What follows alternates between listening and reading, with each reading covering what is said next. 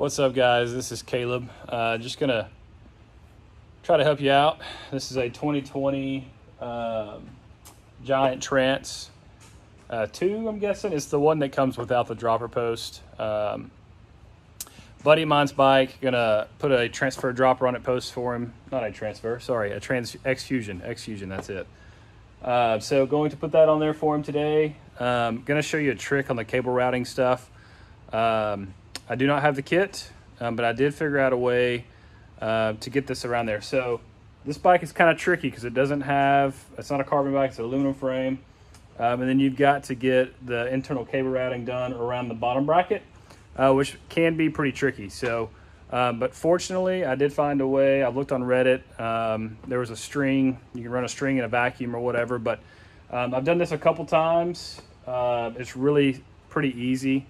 And it takes a little bit of patience, but with the right stuff, you can get it done. All right, so I'm doing this. It's a rainy day. I'm off work. So if you can hear the rain, sorry. Texas winters. It's either 70 degrees, 5 inches of snow, which is rare, or it's just raining all the time. So good time to put a dropper post on a bike. So I've got the cable, as you can see, it's already ran through. I'm gonna yank it out real quick and probably regret it, but try to put it back in and see what happens. So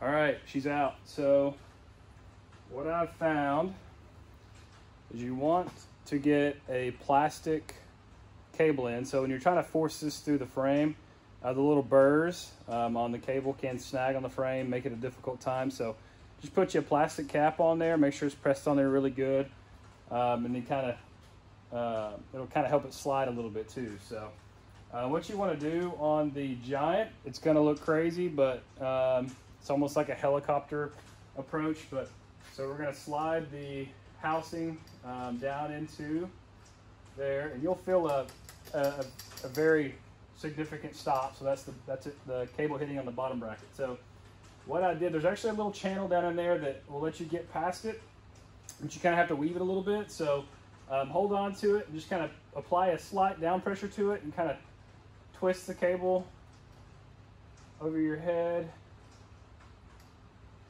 and you'll feel it drop.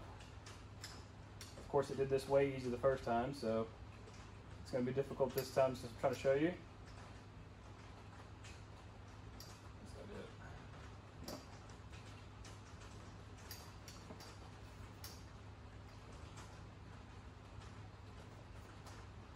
There it is. Okay, so you might have to pick it up and then reset it and spin it, but you'll feel it slide down in there. So from this point, give it a little bit of pressure and then continue to turn it a little bit, and then you'll feel it slide. Okay. I've already got my grommet off right here. You can order the ones with a hole in it. It's rubber. So if you got a decent drill bit set, just start off really small at an angle. Start off really small. I would recommend doing it off your bike. You don't want to scratch your frame. So take the grommet out, run a drill bit through it. Don't forget to put that back on the hose before you button everything up. So I'm shooting this all in one take. So if I skip around a little bit, sorry, I'm literally have a tape measure holding my phone on the bed of my truck. So from here, I'm going to use this custom bent flathead screwdriver to kind of fish the deal out, and I'll pull it up and kind of pull the phone in here in a second and kind of show you what's up. So, all right, guys, having a really hard time getting this to focus, but you can see the cable in the top of the frame. So I'm just going to use my screwdriver here and a flashlight to kind of fish this out of the frame. Just be really careful, once again, not to scratch your frame, but really cheap, just screwdriver. I kind of bent it a 90. It's not my first one to add a dropper to, so I've used this little handy tool several times, but I'll kind of give you an update once we get it done. All right, so this is what I was talking about. Just kind of fish it out, and then you can, with that screwdriver, just kind of pull a little bit. I'll show you how, I'll set this back down, rehook it, and then show you kind of how to push through. But once you're here, Just push on the seat tube, on the cable, on the housing coming out of the seat tube. Just push on that and it should slide right by, and we are routed through the frame. So should be a pretty easy little process. I'm going to set my phone back up on the back of my truck on a tape measure and push this through and show you guys how to do it. So be right back. All right, so you're back on my truck. Cable's still coming out here. I was able to kind of wedge it out a little bit so I didn't have to fish for it again. But so I'm going to kind of, all you're going to do is just get your screwdriver or whatever you're using to hook it with and kind of pull out just a touch. Be careful, don't pry against your frame.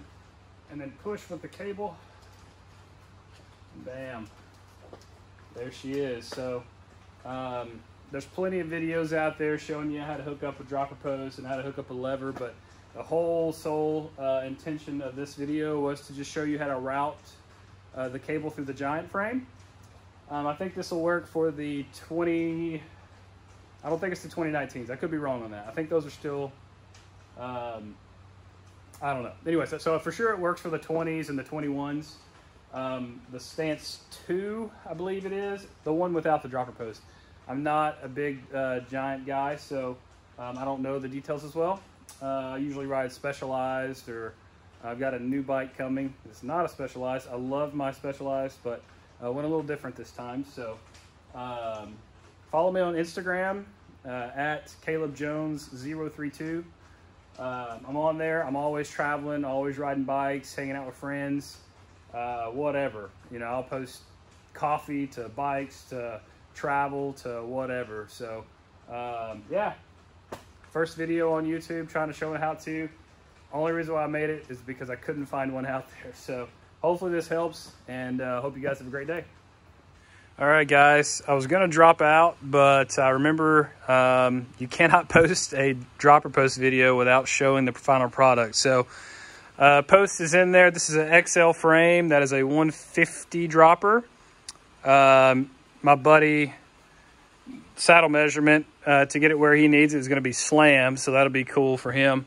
Get that saddle all the way out of the way. But got our cables done, all nice and neat, zip tied up. You cannot leave a buddy if you're working on his bike. You can't leave a buddy with messy cables, so make sure you keep them clean, fellas. So here we go, final product.